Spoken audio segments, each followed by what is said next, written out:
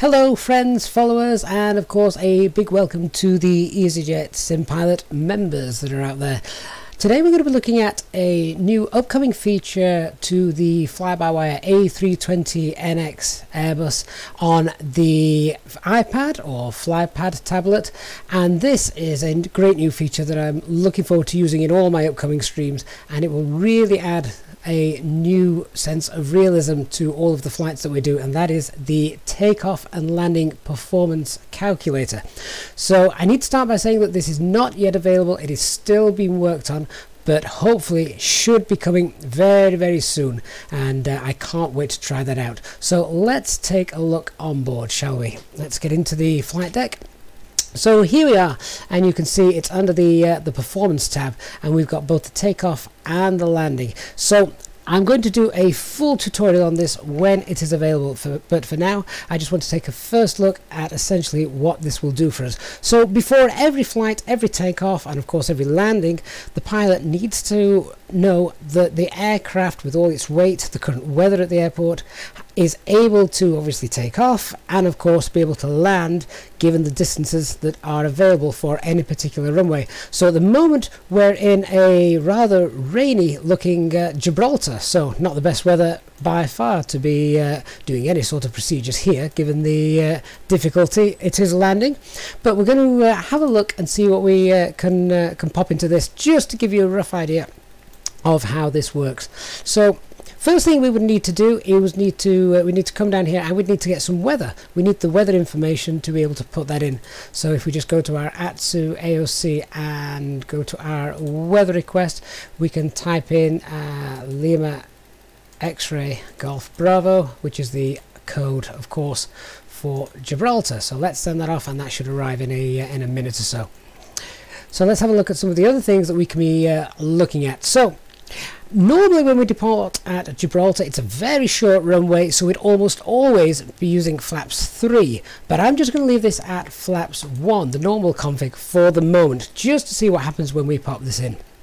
The other thing you'll need is information on the actual runway itself. So we need the runway altitude, so for that we come to our charts, and if we say we're going to be departing from runway 27, of course that would be dictated to by the winds. So runway 27, we can see the elevation there is 11, so let's pop that in, runway altitude of 11, and then we also need the weight that we've got of the aircraft. So our current aircraft weight at the moment as it stands is 69,600 kilograms. Of course you're going to burn a little bit of that once you start the APU, and you of course burn more as you taxi out. So we could probably put 59500 in there. So let's pop that in, 59500.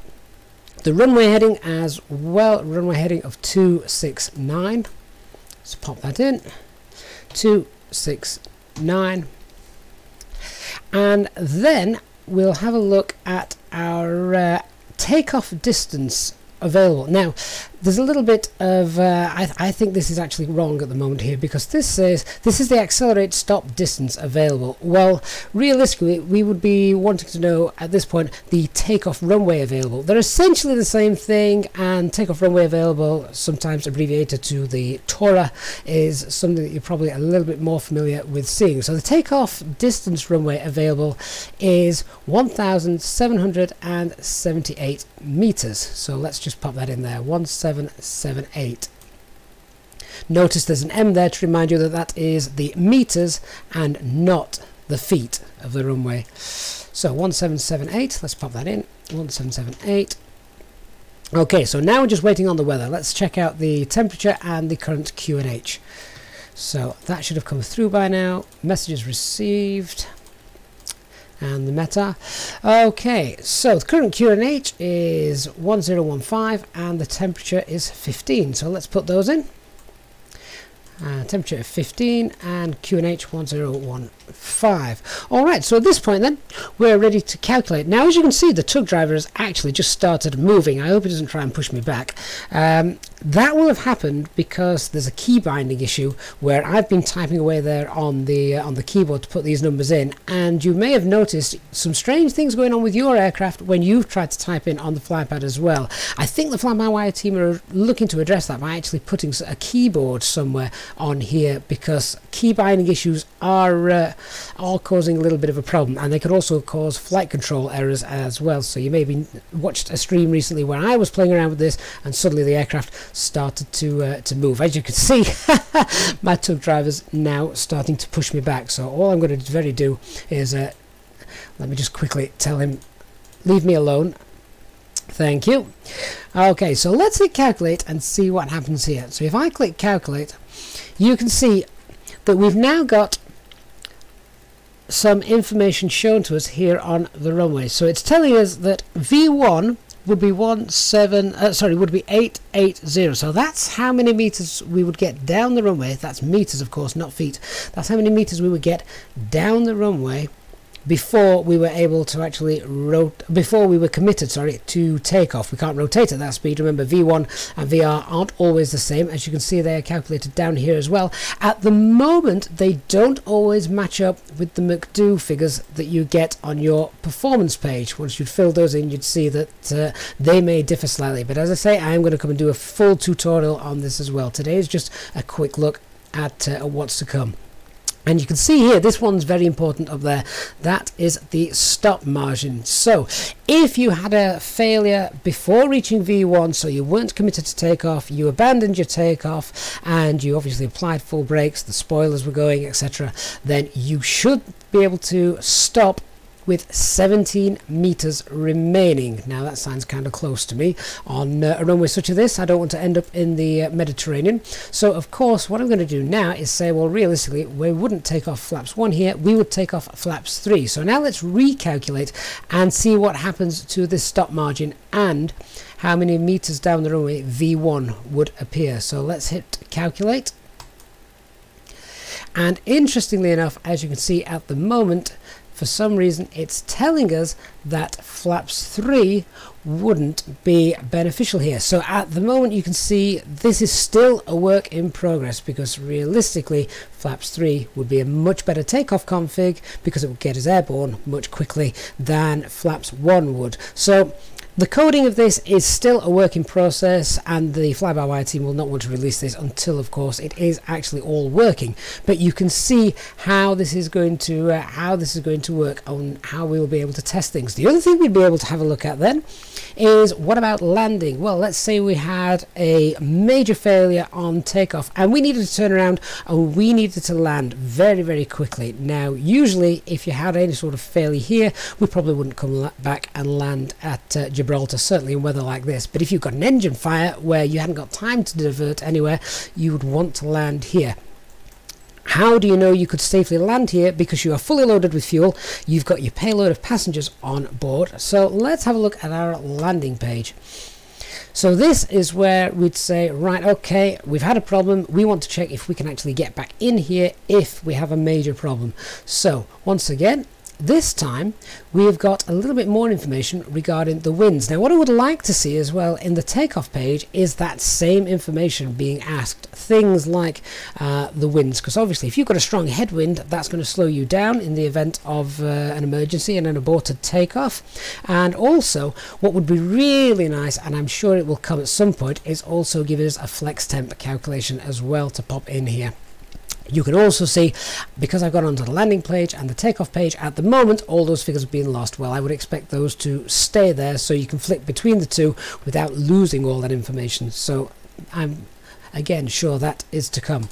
But again, just to show you how this is going to work, let's put in this information here. So we've got wind direction and magnitude, which if I just pull that weather back up again for us, AOC messages received and that meta. So the wind is, wow, okay, typical Gibraltar weather. So 080 at 21. Let's pop that in. So 80 at 21. And the temperature was 15, QNH 1015. and the runway altitude is, what did I say the runway altitude was? The runway altitude was 11, so let's pop that in as well. Runway heading was 269. There we go. And the runway condition at the moment is most certainly not dry, as you can see looking outside. So we'd select, in fact it says runway condition, so you're not looking at wet or anything like that here. You're looking at whether how good the braking action is at this point. So if it's dry, obviously dry, and then from there, as the runway becomes more and more contaminated, then you would have to select either good, medium, poor, etc, etc. Normally this is a pilot report which is usually found on your on the ATIS if that's available. So I'm just going to put good to medium at this point. As you can see, that pushback driver is once again trying to get rid of me. Pushback stop. There we go. Clearly I've got a key binding thing there calling the tug. Alright, so runway landing distance available. So I am going to do a full tutorial on this, but just so you know, the landing distance available is not 1778. You actually find that a little bit further down here. So if we're landing back on runway 27, the landing distance available is 1528. So let's have a put that in. 1528. There it is. Here comes the tug driver again. We're going to be fighting with him while I show you this video. Our approach speed. Now, our approach speed, again, we would get from going to our performance page and going all the way through. And at this point, you'd be able to put stuff in like this. But for now, we'll just put an approach speed of 130. So let's pop that in there. 130. And the weight, well, the weight wouldn't be too dissimilar from our takeoff weight, would it? So we could perhaps choose 19400 for that. Sorry, 59400. There we go. And of course it would be flaps full. Overweight procedure, well actually we're not overweight for the landing at this, so we wouldn't need an overweight procedure. Reverse thrust, normally I'm not going to go into too much detail in this video, but you would leave that just set to no, even if you were going to use reverse thrust, just because you want to be very conservative with these numbers. Runway slope, I'm not going to go into that now, but we can just put a runway slope of 0 in there, and if we hit the calculate button, you can see that according to these figures, we would not be able to land given the state of the current runway conditions and the weight, etc., of our aircraft, of also these wind conditions as well. But we can try. So if we now change that to dry, hit calculate, it's still telling us, even though we've got less room for error, we still wouldn't be able to land here. So if we then put the reverse thrust on, click calculate, that's not actually made any difference at all. Let's reduce our weight. So if we reduced it to about 50 tons, also reduce the approach speed. Now let's recalculate, see what happens. We'd still be struggling to get back in here. So we know this is something that pilots have to do. They have to know, can they land at the airport that they are taking off from if they needed to return. So if we weren't allowed to go back there, we could then perhaps have a look at going to Malaga. So from here, Lima Echo Mike Golf, let's just pull up the charts for Malaga. We'll pick up any runway that we can here. Just pull up the airport briefing page down here, and it would actually be the airport briefing and the arrivals page, one of these, and it will give us the distance, etc. we can use. But for now, let's just pop in, just go back to this. Let's say then we were going to land on runway 30. We would of course have to change the weather, because we'd have to get the weather from the McDo for Malaga. Let's just change these winds then. So let's just reduce the wind there, probably not by too much. So let's say we're going to land runway in fact, if those were the winds, we'd probably be landing on runway 12. So runway 12, which is direction 118, runway heading 118. Let's say it's not raining there. Let's put our weight back. There we go. We'll put that approach speed back as well. Runway landing distance available. This is not accurate. This is not the landing runway distance available, but we'll pop this in now. 2750. There we go.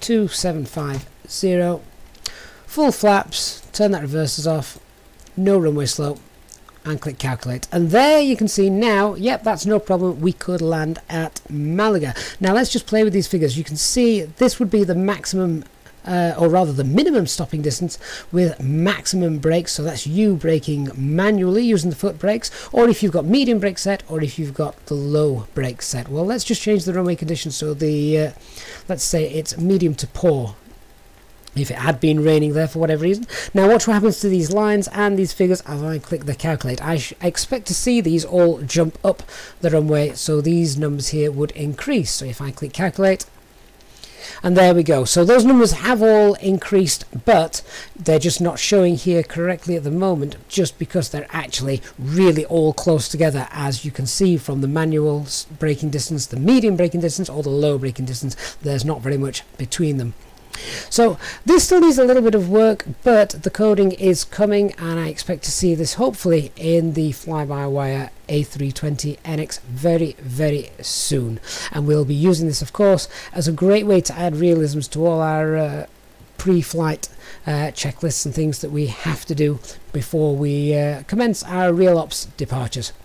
Hope you've enjoyed that. If you've got any questions, please leave them in the comments down below. Hit the like video as well if you enjoy that, and of course if you're new to the channel, then please consider hitting that subscribe button for real live flights and of course more tutorials to come.